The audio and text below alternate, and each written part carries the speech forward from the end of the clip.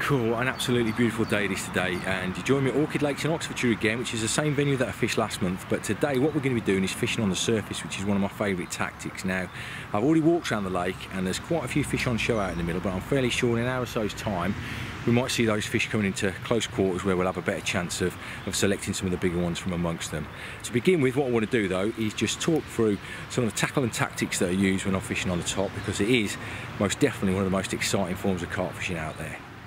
For the most part of today then, I'm going to be fishing at close quarters, where the aim is going to be to try and select out the bigger fish. And to do this effectively, you need an awful lot of patience. It's all about walking around the lake, selecting the best areas to do it from, and then baiting consistently and drawing those fish in close. It's not going to be easy. It does take a lot of time. It's probably going to look a lot shorter and easier on film than it actually is in person, but I'm down here for a few days now, so the two areas that definitely take me fancy at the moment are the all alone swim, because there's been nobody fishing in there for a couple of days, and yesterday there was certainly one or two bigger fish that looked half decent in there. And the other area that's taking me fancy is the bay swims, because certainly in an afternoon when the sun really does get warm, you always get a few fish cruising in there. Plus also that area and the all alone, there's definitely some areas that I can hide away behind bushes and be as stealthy as I possibly can. Now on the tackle side of things, I'm going to keep it really simple, and I don't want to be using a nice short rod to do this. I know I'm going to be poking my rods through bushes and trying to keep stealthy, but when you're using a short 6 foot, 8 foot rod or 10 foot rod, honestly the fish don't always come that close, so the extra length of rod, it really does come in handy. So I'm going to be using one of the 12 foot extremity rods, and this is loaded with a reel that's got 15-pound main on straight through. I'm going to be using Avid Outline straight through because there's a lot of weed out there, and I know from using Outline over the last 18 months or so, it's a super strong line and it's definitely perfect for the weed, because when these fish are going to pick the bait up, they're certainly going to go powering through some of the weed that's about. So you need super confidence in the gear that you're using, and I've definitely got a load of that in the 15-pound Outline. On the end of the line I'm going to be using a size 6 hook, which is an intermediate size, but there's a lot of weed about, so too small a hook will give me less control, you know, if I do hook something, whilst if I use too big a hook, obviously it results in no bites at all. So it's a bit of a balancing game this, so we'll see how it goes, and I may change to a different size if needs be. For bait, I'm going to be feeding the fish a mixture of DNA's best in floats as well as dog mixer, and on the hook I have a few different options ranging from pop-ups, which you may use raw or trimmed down, as well as softened dog biscuits. So that's it when it comes to the tackle and tactics side of things, and as I said a few moments ago, this method is mostly down to having the patience and perseverance to follow things through and to draw those fish into close quarters. And the footage that I've got for you now has not just been put together in 5 or 10 minutes, it's taken quite a while to do it, but I'm sure you'll agree it's a fantastically exciting way of fishing. This is a swim known as the All Alone. It's a little arm of the main lake, and on a warm day like today you often get a lot of fish that come in here, and there's quite a few in here now just below all the surface scum that's come off the weeping willows. And the problem is though, there's a set of Canadian geese down there with the babies. There's a coot down there as well. And that's why you can hear that warning sound from the coot. When people turn around to you and they say that birds don't communicate with one another and they don't communicate with other wildlife, well, watch carp and birds on a pressured lake like this, because they definitely send out warning signs to the fish via sound and little tweets that they do. But there's carp down here and they are taking mixer at the moment. Just hope that those birds have had a good feed, and there's a few baits still down there for the fish, but I'm going to try and coax them into this corner down here, because at the moment they're mostly out in the middle, just under the scum. You probably can't see without your polarising lens on, but trust me, there's a few out there. There's a couple of good ones as well. So let's have a go and see if we can get them in close. What I've done is I've put a trickle of mixers out to where the fish are, virtually on top of them, and then just made a nice little light path down into this corner where I put the majority of the baits. But these birds at the moment are currently having most of them, so as soon as they've fed themselves and they're gone, hopefully there'll still be a few there for the fish.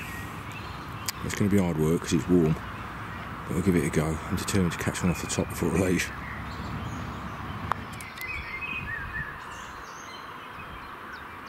Well, the tactics worked. I've got them in quite close now, and I bet you another 20 minutes or so I'll be able to get them quite close, literally underneath my feet, where it'll be a lot easier for me to select out the bigger one. And there are some 30s amongst them as well, so getting excited. Now I've got to get myself into position, which is under these trees here. And there you go. There's some fish down there. How close are they?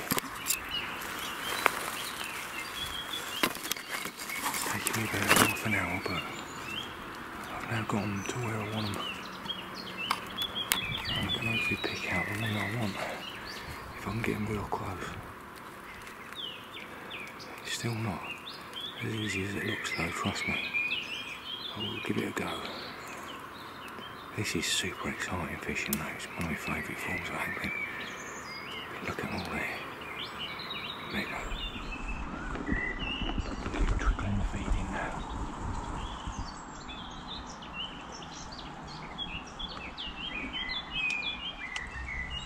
Look at this. Now tell me that that is not exciting. Tell me that that is not good fun.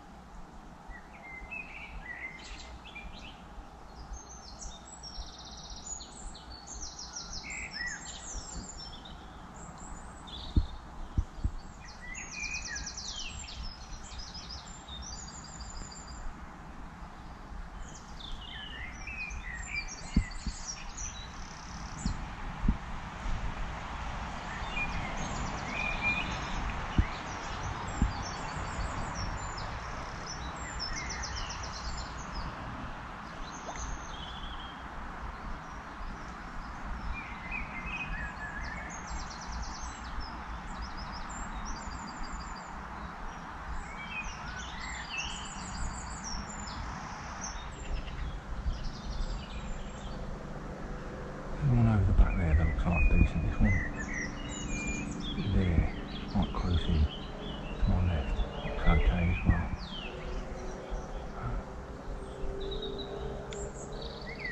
That one looks okay.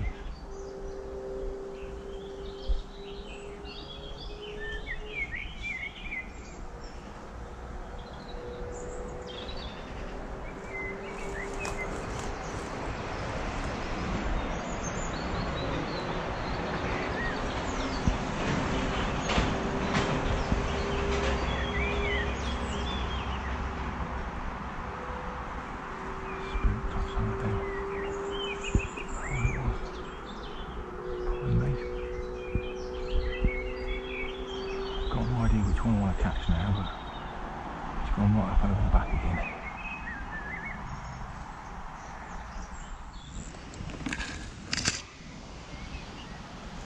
Well, I've just hooked one, close quarters.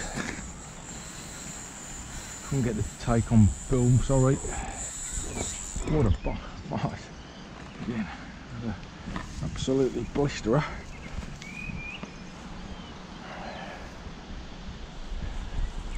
I'll be gone through to the other side of the lake now, but I'll do my best to get it back. Got him right close in.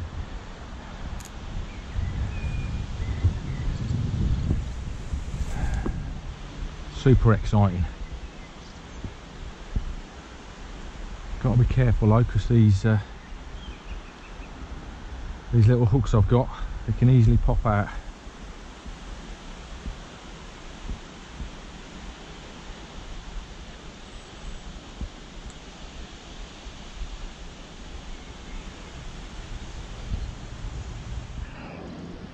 Well, all's gone solid, but all is not lost. The key now is to not put too much pressure on the line and to not jerk the line too much. Let the fish make its own way out. So I've got some pressure on the line. I can feel whether it will move or not, and gentle little jerks, not too strong. Sometimes move the fish, but sometimes you just got to let the fish work its own way out. And that's what I'm gonna probably have to do, I think. Take the bail arm off, give it some slack, hope it moves. Got it moving again. For how long I don't know, but I'll do my best.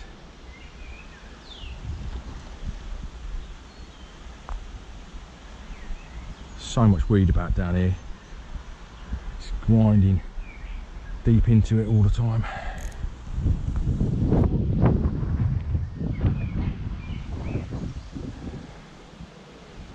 Feel the rod creaking, the line creaking, everything.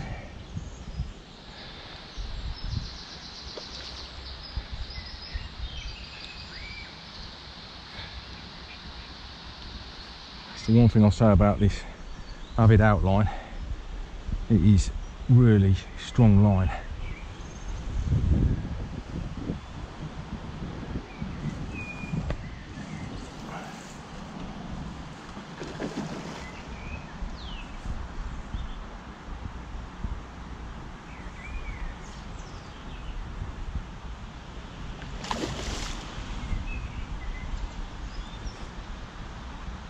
Going deep in again, grinding away.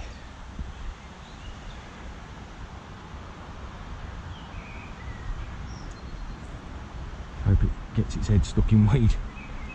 Yeah, it's not that bad a fish actually, that isn't.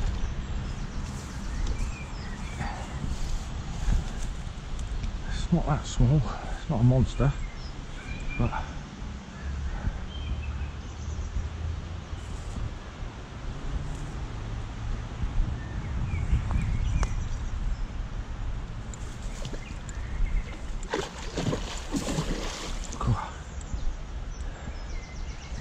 lunges.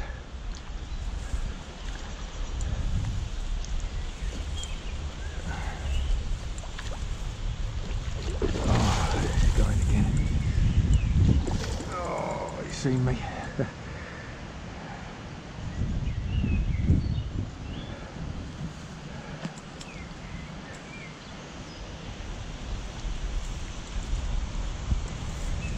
Just get him in. There we go. In she goes. Lovely. Wow, mega. Another one off the top. Bingo. It's taken me probably 2 hours of baiting the area with mixers. I came for a run round here earlier and saw there was some fish here, and they were out in the middle, and I baited the middle area with the mixers. Had a few problems with the geese and ducks, but got them closer in and just got them down here after about 2 hours of feeding the area. And that's what can be done, you know. It's a tactic that, and it takes a lot of patience to do it, you know. Heron stalking, I call it, because you sat there like a heron, and you know, it's not everybody's cup of tea, I'll say that, but the effectiveness of it for selecting fish out, if you can get them really close in, is, if you're on a water where there's 50s and 60s or whatever, you know, I've had fish to 45 pounds, nearly 46 pounds, doing exactly the same. A fish called Arnie from up in North Lincolnshire, from Manton Old Lake a few years back, doing exactly this, and it's so rewarding, it's so exciting as well. So let's have a look at this fish. Well, my persistence has paid off, and after 2 hours of feeding the fish up, I selected this gorgeous 30 pounder out of the bunch. He's put up a great fight. Fantastic.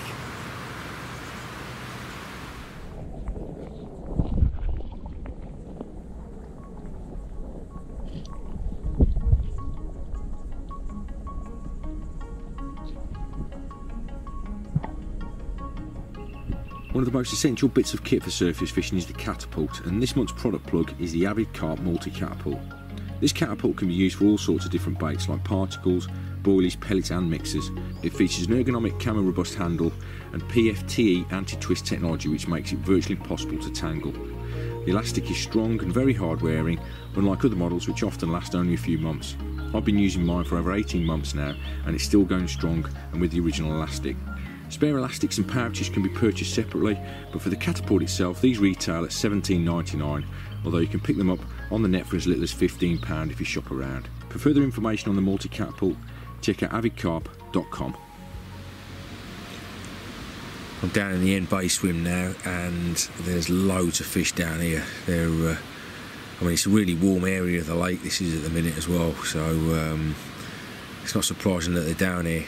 And they're right in close, they're right by the reeds. You wouldn't know they were there unless you crept along and had a good look. You could easily walk by them, but I've been watching them now for about 5 or 10 minutes and there's definitely some big fish down here. I'm fairly sure there's a couple of the A team members down here as well. So what I'm going to do is I'm going to slowly feed the area with mixers, just trickle a few in here and there.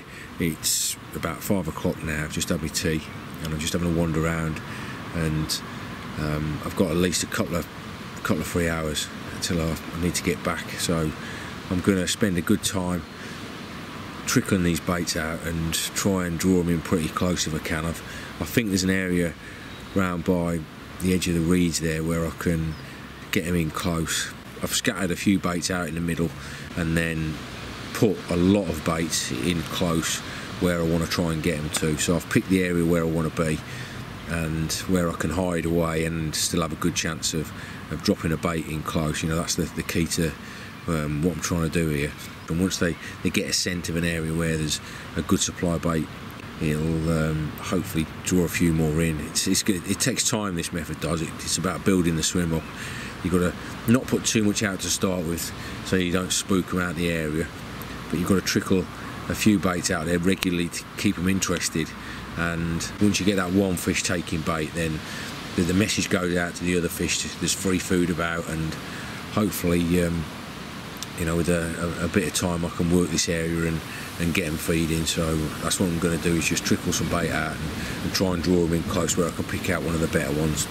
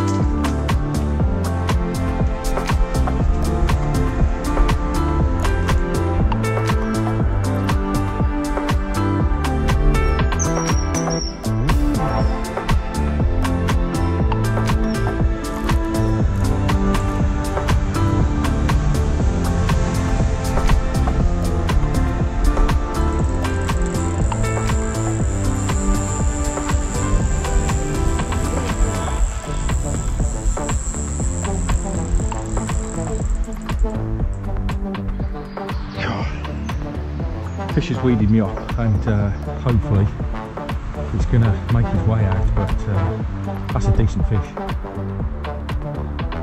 I'm just going to give it a bit of slack and see if it kicks itself out of the weed, and then I'll try and connect it again.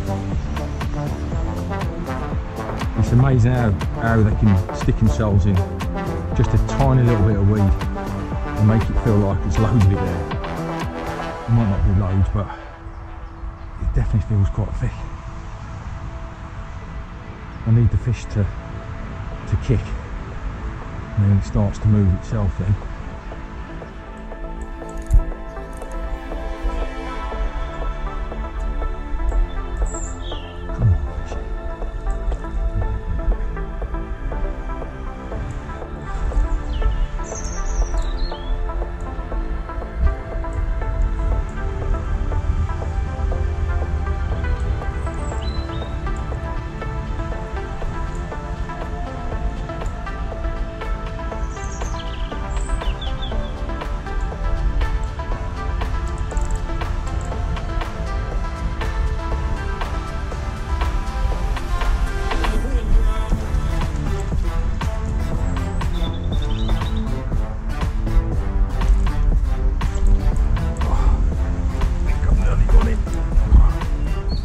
God, what a fight.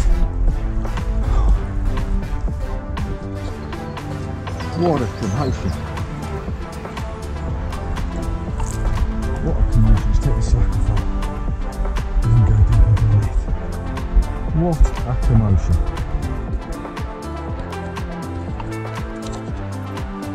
Wow, that was epic. Now that is why you go carp fishing, for that excitement. Now I'm back on the bank. I've just looked at the fish and I'm fairly sure it's Delilah, which is currently the biggest fish in the lake, so that ain't too bad off the surface. And there she is, Queen of the Lake, Delilah, 38 pounds and off the top.